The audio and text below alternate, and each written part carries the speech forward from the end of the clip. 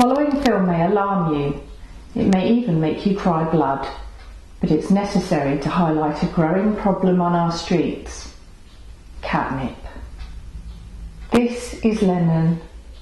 He was an ordinary cat with an ordinary life, until a friend got him started on catnip. Of course, it was harmless fun at first, but he soon found himself hanging around back gardens, begging, and grooming the local toms just to get some of the evil weed. Before long, his life had spiralled out of control completely. Something must be done to stop this menace, or it could be your cat, or yours, or yours.